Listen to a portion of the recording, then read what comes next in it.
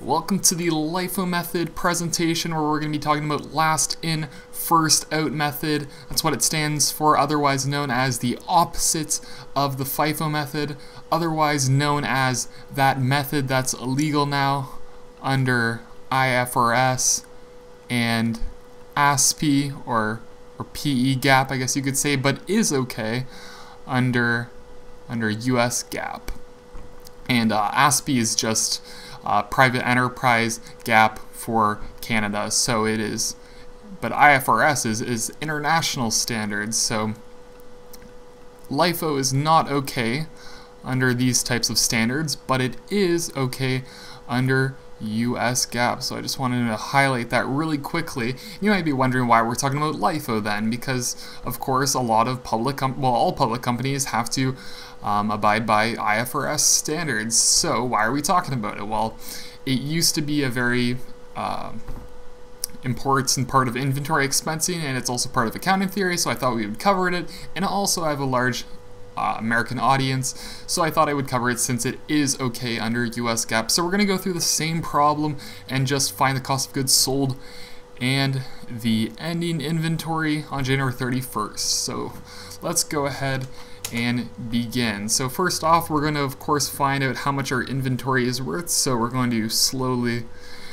do this again, just since I did not save it accidentally. So I'm going to have to perform this time-consuming step. You can of course fast forward it, or if you haven't seen it from the last video, of course you can watch me multiply these out. This is what we're just trying to get the inventory value, so I'm multiplying out the units by their cost. It kind of makes sense, or it should make sense.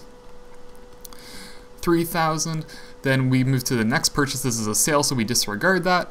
100 times $17, 100 units times $17 is equal to 1,700. And finally, 300 times 20 is going to be 6,000. And then I will be finished with this time-consuming time vampire of an activity. Alright, so in total that gives us 13,700 for our inventory value, and of course we have 900 units.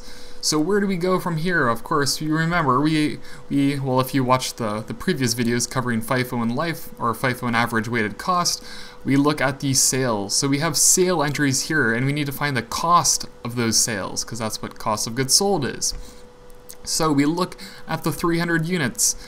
Are we going to use this? No, we're not going to use this because this is part of the revenue entry, so we disregard that number. Are we going to use this number? Well, no, we're not going to use that number either, because that's the number we would use if we were using the FIFO method, because that's the first in inventory. But we're using the LIFO method, so last in is the first out. So we're going to be using this number right here, $20. So we're going to multiply 30 by $20. I'll actually get rid of that arrow because it'll start looking a little bit confusing on the screen. So 30 times $20, but you know what was multiplied by what. It was just the first sale, and we're expensing it using the last in unit cost. So if you look at our milk example over here to the bottom right, what we're doing is using the last in first out method. We're getting rid of the most recent purchase, or we're expensing the most recent purchase. So of course you know that milk is or the more recent, or I guess you could say the freshest milk is at the back, of course, so we're getting rid of that, or we're expensing that milk inventory unit. And then as we go on to our second one, which is 250 units, so we just eliminated this level right here. Next we need to use 250 units and expense that. So there's 100 units here, so we can get rid of 100 units, or expense 100 units at $17, which is going to be $1,700. But the thing is, we need another 150. So there's going to be 50 left at this level, and we're going to expense 150 at $15. And I think that's $22.50. Yes. All right. So I'm going to write that there and actually figure out what the total is as well, since I'm doing this video on a different day than the other videos. So 7,700 plus 2250 is 99.50. Okay, so that is going to be our cost of goods sold number. And looking back at our milk, we've just expensed another unit of milk, the second most recent level, as you can see here, and then we expensed some of the 200 units purchase entry. So we're kind of getting rid of a few of these items, or we're expensing a few of those items there. So just remember, our cost of goods sold is 9,950. And of course, to get the ending inventory, you're just going to take your inventory value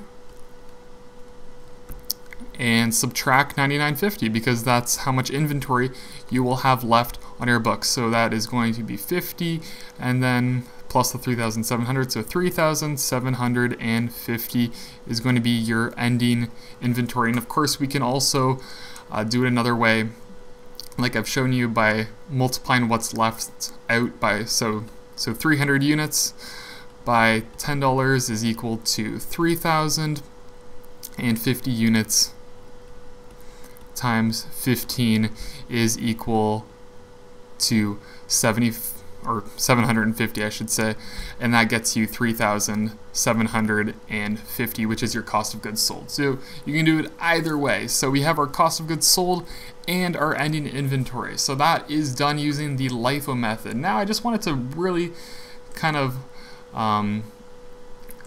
tie everything together and talk about why we don't use this method anymore. Well, first off, it doesn't seem appropriate for much of the inventory expensing. So inventory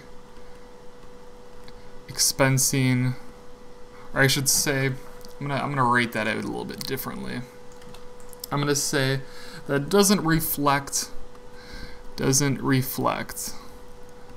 how I forgot to say doesn't reflect how inventory flows.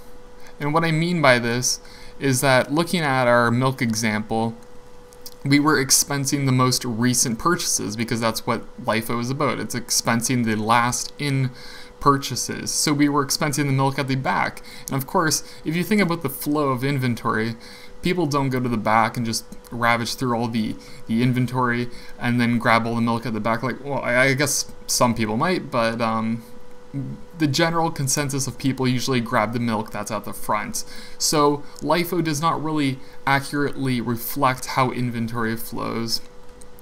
And second of all, Lifo can sometimes create misleading